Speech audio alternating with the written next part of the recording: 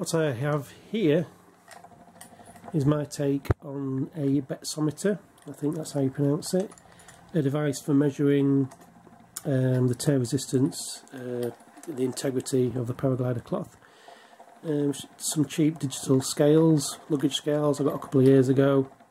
Just turn it on, it's set in kilograms, but obviously it goes down to a thousandth of a kilogram, so units of 5, so it'll measure 5 grams in units of 5 grams. And then after doing a lot of research about the different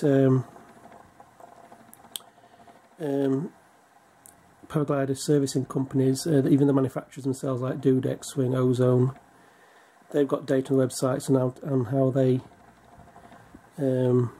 test with a commercial Bettsometer.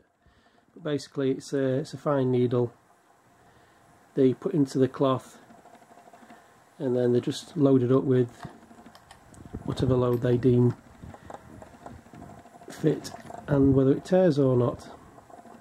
So I've made mine, this bit of copper is a bit of plumbing, I think it's a bracket for some, or half of a bracket for some 15mm copper pipe, and I've bent it and I've soldered in a dressmaker's pin, very fine pin. I've done it a bit of an angle so that when you put it into the cloth and load it up, it will hold into the cloth, but it does sometimes slide out, so you have to just hold it gently on top. And I just keep it in this bit of polystyrene, stop myself injuring. So that basically goes on the hook, and then you stretch the cloth. So I've got some, I don't know if it's 40mm plumbing plastic coupling. I made sure there's no sharp rough edges, and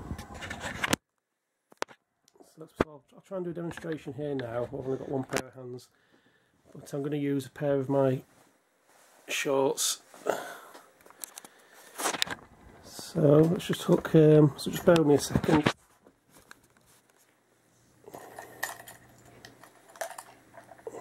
So I'm just going to,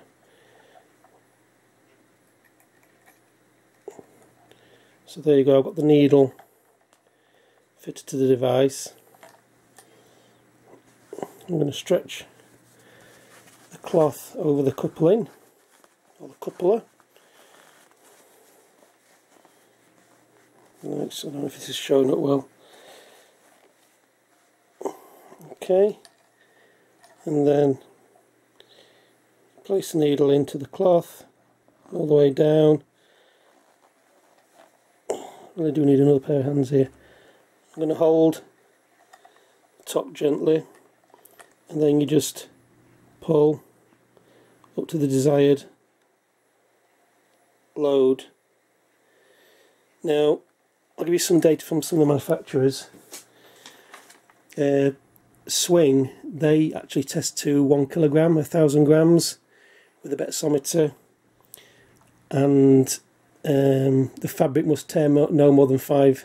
Well, that's obviously a destructive test, so I'm not going to try that. Ozone themselves, they test to only 600 grams, and if there's a tear no greater than 5mm, then that's a pass. Over 5mm a fail. And Dudek, they again 600 grams, but for them no tear equals a pass, as opposed to up to 5mm like Ozone. So I hope you've understood that.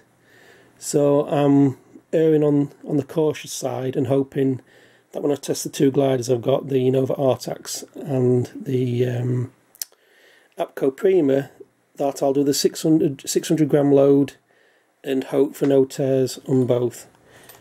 But that's basically it. So you need something to stretch your material over. So I've got that 40mm coupling, no rough edges, a soldered in needle into a bit of copper bracketry onto a very cheap but accurate-ish luggage scales. And that's just another thing you can try. as you've probably seen my porosity, DIY porosity tester. Anyway, that's enough of me rambling, you get the idea. I'll catch you all later. Bye.